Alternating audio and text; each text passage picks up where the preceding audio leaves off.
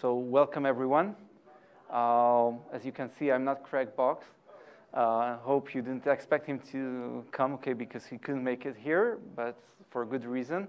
And I'm going to present you research we did together about open source security in general and around open source projects we well know in the Kubernetes and cloud native security space. And we're going to compare them against the security posture of the whole world of other projects. So I don't know if who's been to the keynote session today, this morning. So Priyanka actually did me a favor. Okay, I'm not sure that she knew, but when she started to talk about the security posture and the good management of security issues, okay, around open source projects and CNCF projects in general, okay, he actually really did me a favor, okay, because this is one of the things we are going to unwind today, and we are going to talk about, comparing them one to another based on our statistics we made at ARMO. So just a few words about me. I'm Ben. I'm co-founder and CTO at ARMO. ARMO is a Kubernetes security company. We are the creators of Kubescape. Kubescape, we'll talk about it a little bit later for those who doesn't know. But we are working, in general, okay, we are working in the Kubernetes security posture world, okay? In my previous jobs, okay, I used to work in offensive security and also in this defensive security for a long time. So let's just jump into the presentation. Okay, so Kubescape, which I'm one of the maintainers of, okay, is a Kubernetes security posture tool which tells you, okay, about misconfigurations inside your cluster, how you can improve your security inside your cluster. And it's both a CLI tool and it's both an operator which you can use in different ways. And it also scans your containers inside the Kubernetes cluster and can tell what kind of vulnerabilities your containers have. And it does the same also in your what we call shift left, the left side of the world, okay, when you are preparing your Kubernetes deployments, okay, in your GitHub repo, in your VS Code, and so on, and can scan your GitHub repositories and container registries to find out things about your security postures. There's also a very important thing here to note, okay, that one of the most important goals of the project is not just to dump the data on you and have you trying to work out how to solve these issues, but also to prioritize and show you how to fix these issues. ARMO is providing a platform, okay, behind Kubescape in order to store the data, okay, of the results of these scans and help you analyze them even further and gives you a bigger perspective, okay, around these issues. Now, what it makes us, okay, it creates us ability, okay, to look into this data, okay, and this is what we're going to analyze today together. Okay, we have a lot of data, and we wanted to create a comparison between projects of the world, okay, and the general population, and in our very specific case, the population, okay, of graduated projects inside CNCF, and see how they are fair one against the other. So there are two data sources we are going to talk about today. In the ARMO platform, we are receiving data from Kubescape for, as I told you before, security issues, configuration issues around Kubernetes objects, and vulnerabilities from image scans. Okay, the image scans can come either from container registries or the Kubernetes cluster itself. And security issues can also come both from Git repos and Kubernetes clusters as well. But we are today going to focus on data, what we are getting, okay, from Git repositories and container registries. Now, about the data set we are going to talk. So we've seen container images, okay, from nearly 180 registries. We've scanned around nearly 44,000 container images. We've seen nearly 2,000 Git repositories, And inside those Git repositories, we have scanned YAML files and Helm charts in the size of nearly 164,000 files. Okay, so it's not a small data set, but it can bring us some really interesting things. So the first time, we are going to look into image vulnerability scans. So we're going to, as I told you, we're going to compare two samples again, one to the other. The first sample is the general population. The second sample is the sample of graduated projects. Okay, we are going to look at the distribution of severities. Okay, if we have vulnerability, how severe they are. We are going to look at what are the most common vulnerabilities in both samples, and we are going to dive into the relevancy of these vulnerabilities. So, if we're looking at what were the most prevalent image repositories, okay?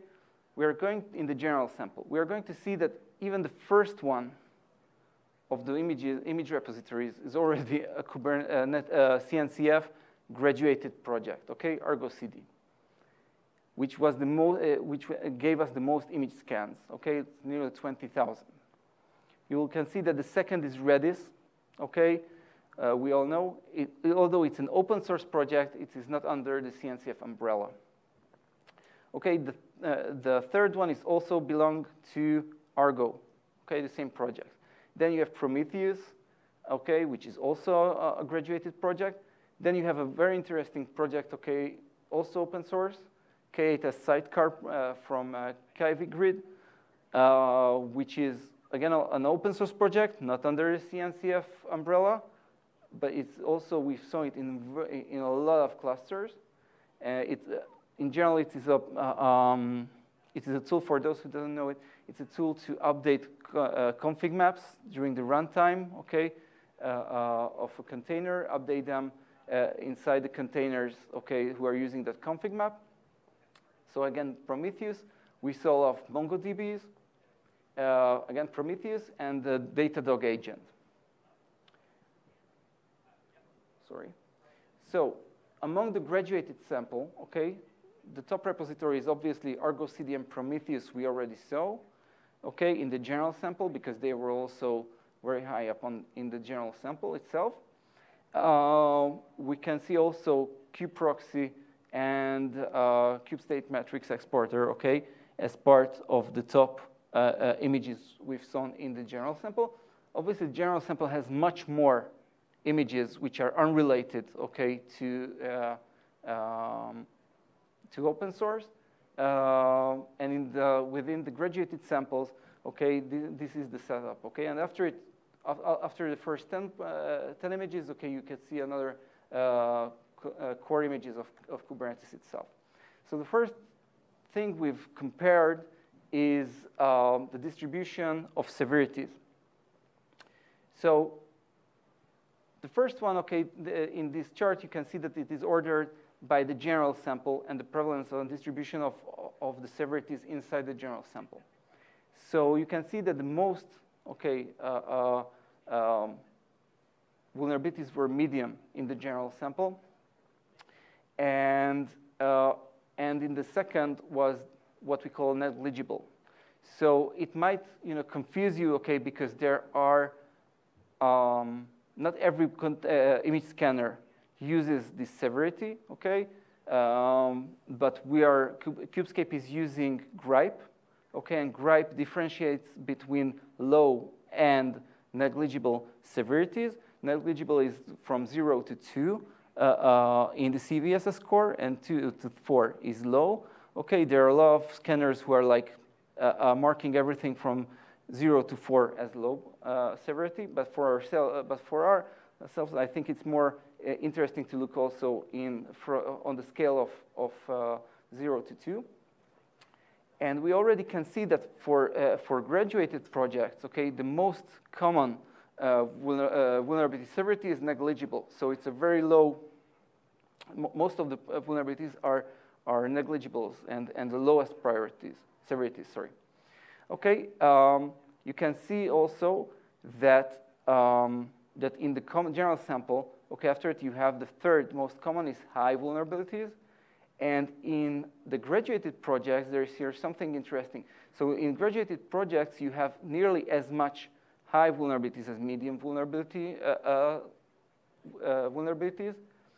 And if we are looking at the low severities, we can see that in the graduated project, it is quite few, and the general sample is above that.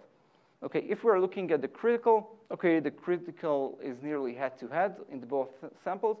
And last but not least, okay, the others severities are belonging to those who are, those vulnerabilities who haven't yet been scored, and therefore they are just like not categorized yet, okay, in the time of when they were scanned. But this can show you already a difference in the distribution, okay? But it doesn't really, honestly, it didn't really make us, you know, a lot of sense, okay, yet. So what we did, okay, we started to look at the top vulnerabilities in the general sample. And we looked at the CVEs, and these are the top 10 CVEs in the general sample. You can see that there is one vulnerability which is outstanding, is relatively new vulnerability in BusyBox, which was in nearly 37,000 images we've scanned, okay, and it's a high severity vulnerability in BusyBox. Then we saw another, okay, in libgcrypt, which was like nearly 15,000 high, and then you can see a few which are like also in around these 15,000 scans. And at the end, from 8 and down, you have less. Now, we started to look into each of these vulnerabilities because it was really, really hard, again, to make sense, okay, to understand something better, okay, something more interesting take out of this data. So we started to manually go through these vulnerabilities. Now, this is the time when, you know, my experience kicked in the sense that I really used to look into these vulnerabilities and reported a few CVEs myself. So looking into this, how they are making sense around our world, around the cloud-native world. So I took, you know, the CVE, first CVE from the list and started to look at it, okay? I don't know how are you in reading CVEs as vectors, but I can't, if you are not reading it that well, so I can tell you that this is a vulnerability which can be exploited through network connections and relatively have a big impact, okay, factor, because it can, you know, it can cause a takeover of the client process. Now I started to read the description and started to read a little bit more about this vulnerability. So it's a BusyBox vulnerability. BusyBox is, I don't know if you know what BusyBox is. Yeah. So BusyBox, in BusyBox, if you're using netstat, okay, to read DNS records, okay, an attacker with a mal-crafted DNS record can take over your VT compliant terminal, okay? And alternatively, the attacker also can change the colors of your terminal. So I have to say it was really funny to read this description, okay? Because, you know, I don't want to go there. We don't have enough time, but it was really funny. So I've been around, okay, Linux, okay, and all these network tools for a long time, even longer than I want to admit. Okay, I've never used netstat, okay, to read DNS records. I don't know if there is anyone here who did that. But in general, okay, the attacker, if he wants to exploit this, he needs to be able to poison your DNS servers, okay, your DNS records, and have to cause you to use netstat to read that DNS record, okay, into a terminal. And in order to really exploit, to create the exploit, the thing which is going to be taken over is actually the terminal process, which doesn't belong to your container, okay? Having what it means, in general, if I want to understand what does it mean for a cloud-native application, this thing, as a security expert, okay, I will say that, well, my ability to exploit this issue is very, very low, okay? So let's go to the next one. Libcrypt.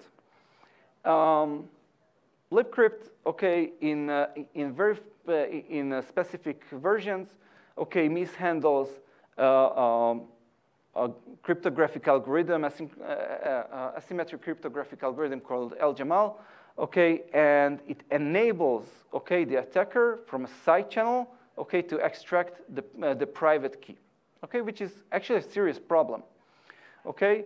The point is that the reason why this is so prevalent and so up in our list, in our top 10 list, because it is part of the GPG protocol. Where do we use GPG protocol? Anyone recalls? GPG protocol is used in our package managers. So if we are downloading, installing packages, okay, their signatures are verified with GPG. Are they verified with private keys? No. Packages are validated with public keys. When I'm signing packages, okay, then I use private key. The very, small percent of container images which contain private key, which is like a very bad thing to have a private key inside your container, okay, is very small. And the reason why this is so prevalent because the package managers you are having in your base images, and this thing. The most in 99.999% of the container applications, this thing is not running inside your Kubernetes cluster, okay? But you still have it in our top 10. So let's go to something else. SQLite. SQLite, everyone knows SQLite, right? There was, okay, a vulnerability in SQLite, actually a critical vulnerability, which enabled, if an attacker could craft a very specific SQL query, he could take over the process which runs SQLite, okay, with this crafted query, okay, which is a real serious thing.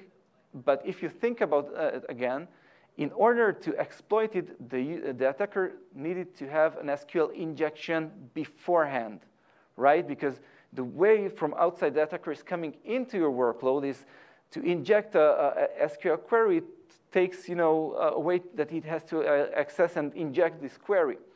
So again, it is really it is not really simple because you already have an SQL injection problem beforehand. And if you are again looking at why this is so up in our list, because SQLite is part of all the CentOS and Red Hat images by default. Okay. I don't remember why. Maybe it's again the package manager. I don't know. Okay, but the fact is it's there. No one says that it actually runs in your cloud native application. So again, this is something it's really hard to see how it's going to be exploited if you're looking at. So I went through all the top 10 images, and I had made up this really bad opinion, but it's it's trying to make here a point that I only seen 2 of them, which I can see of the top 10, which can be in some cases relevant for cloud-native applications. All the others are really hard for me to see how they can exploit it, okay? And again, this is not, I'm not completely true here, okay? But I'm trying to make a point that most of these things are really, really hard to see how they are exploited, even if at all.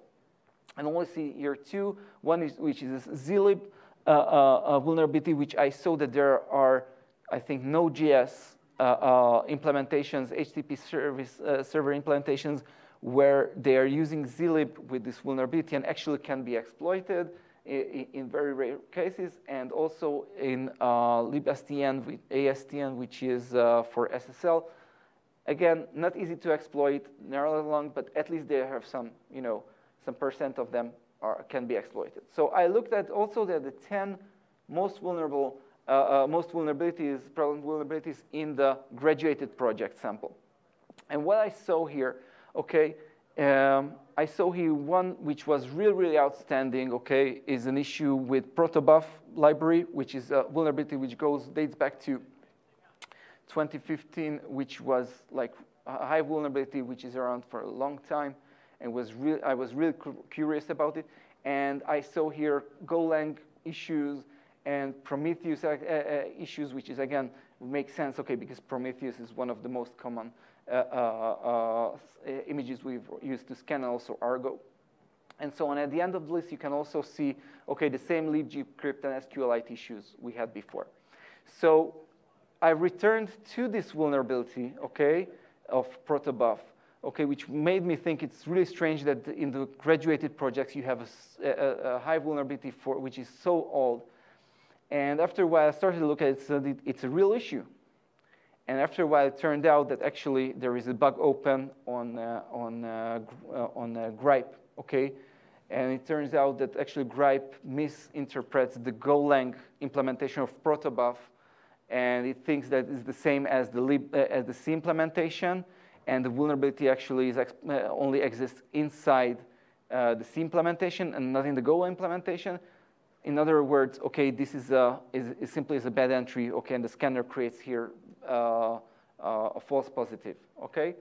So this wasn't an issue, but in general, I went through the same list and looked at. Also, I found, okay, that only from my point of view, 5 of these can be vulnerabilities that can't be, in some circumstances, exploited in our world.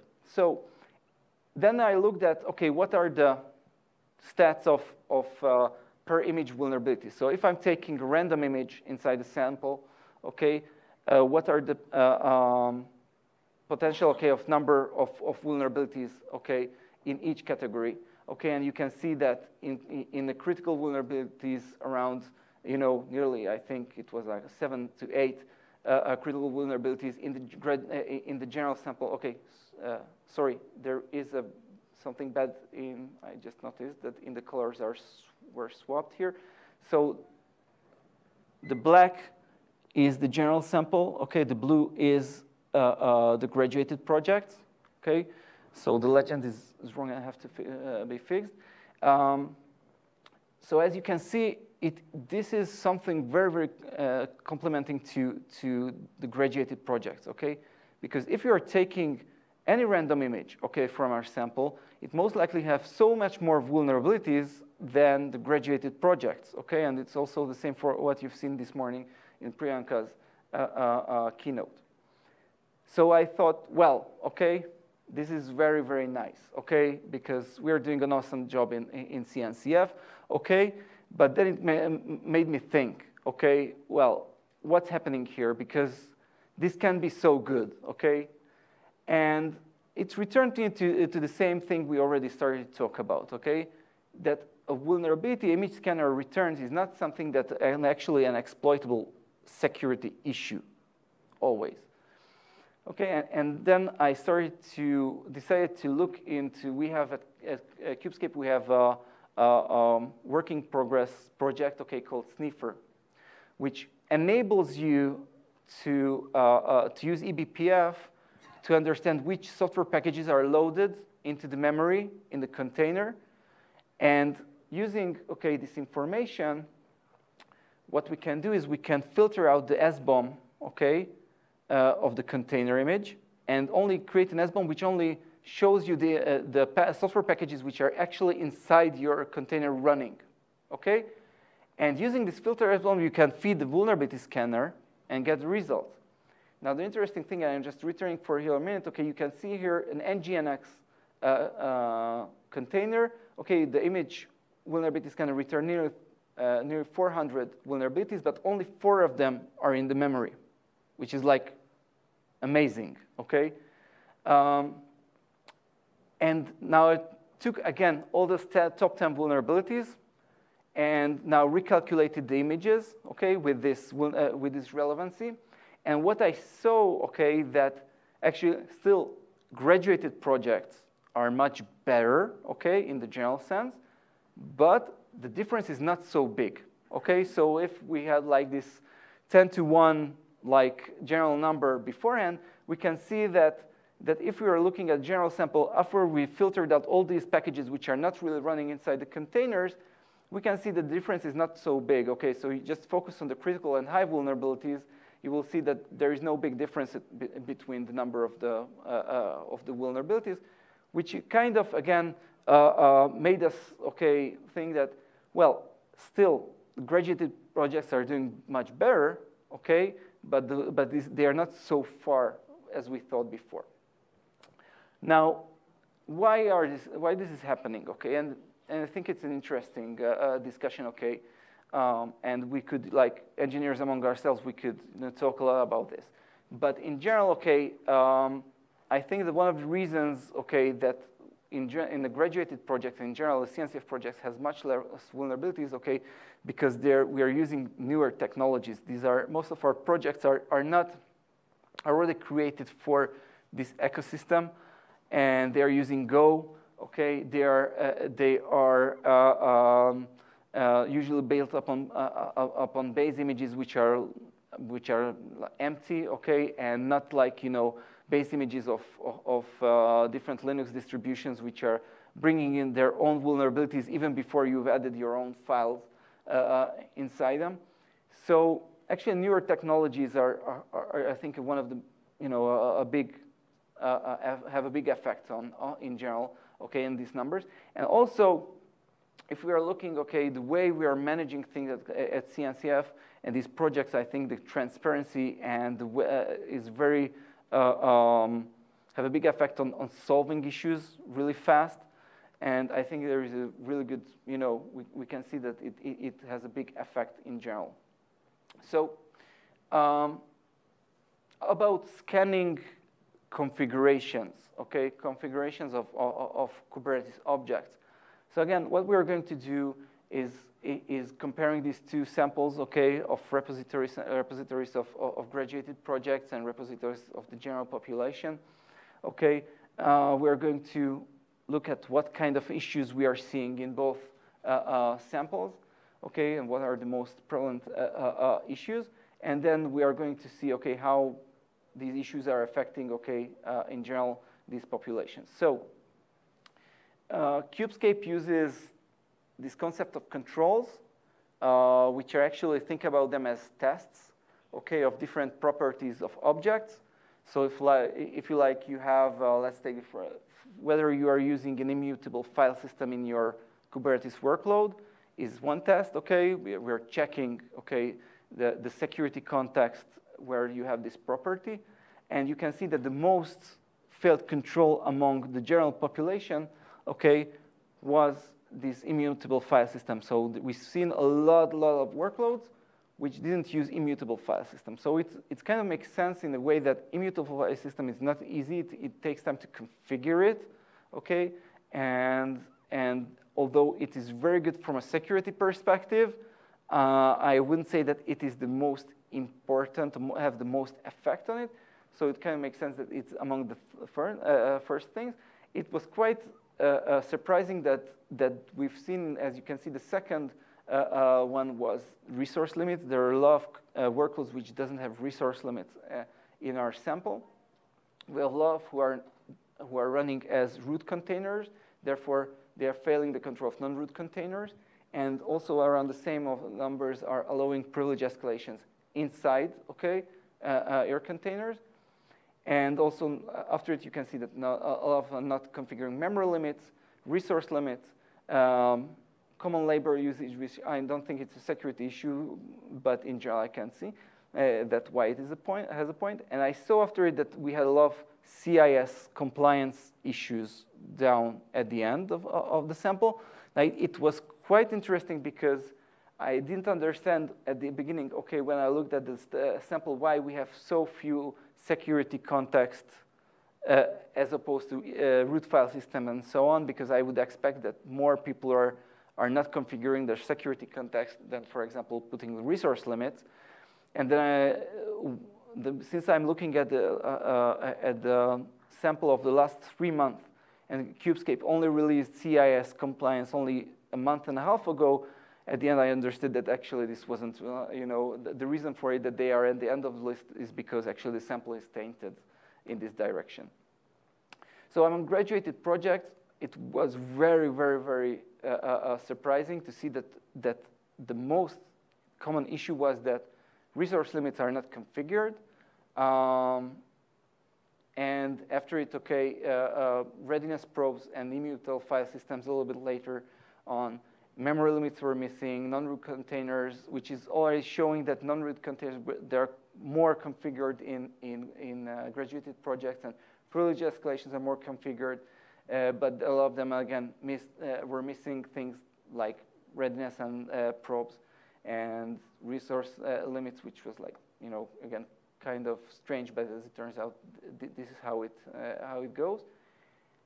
But in general, okay, we've seen that there is this distribution, which is a little bit different, okay, but we have a lot of issues. Now, we try to compare, okay, if we would take a general, if randomly would take any workload from both samples, okay, what are the number of controls, what the percent of of all our controls which would fail on a randomly picked workload, okay, and it turned out that 35% of our controls would fail if we pick a random workload in the graduated project, and 38 in the general sample. And from my point of view, I can say that it's real clear that these numbers are really close, okay, one to each other. So I can say that there is no big difference, okay. So as we saw that in the image vulnerabilities, we saw a big difference between the two samples, okay, of vulnerability distribution and number of vulnerabilities inside the image. In case of the way that the workloads are configured, we can see that it's still better, okay, the graduated sample, but not by far, okay, by a little. So if we are wrapping up, okay, this presentation, it is really hard, if I'm getting back to the vulnerability discussion, okay, it's really hard, even though I presented you numbers which are showing you this direction, it's really hard to say that graduated projects are less exploitable, okay, definitely, okay, because the very reason, because I'm sharing you with this, with YouTube and this small number of people we are having here, my opinion that vulnerability scans are really bad today. They are not really representing real exploitability, okay? And therefore, all these numbers are, even if I'm taking into account the sniffer results, which showed, filtered out a lot of issues which cannot be exploited definitely, with all the vulnerabilities I've stayed with, I didn't have any real number about whether they can be exploited in a real-life workload without going to one of them, to each of them, and start to check it. So I cannot state for sure, okay, that the graduated projects are less vulnerable, but there is a good hunch that they are less, okay, vulnerable, and I think that we have to work in general, okay, we have to work a lot of vulnerability scanning to make it much better, okay, and much useful for us. In the misconfiguration side, okay, again, which I already told you, I think that graduated projects have a slight lead, okay, on that, but again, this is not a big difference, and I think that this research we are still doing, one of the things that made us to think that how we could generate pull requests to graduated projects and in general, okay, open source projects to send them, fixes automatically in GitHub. And, we are looking for contributors in the Kubescape project for those who want to join this effort. Yeah, and this was my talk, okay? Rate it, and thank you very much. And I'm going to, in a half an hour, I'm going to talk in the next room from here about prioritization of workloads and how prioritization of scan results can help you to solve big issues. Thank you very much.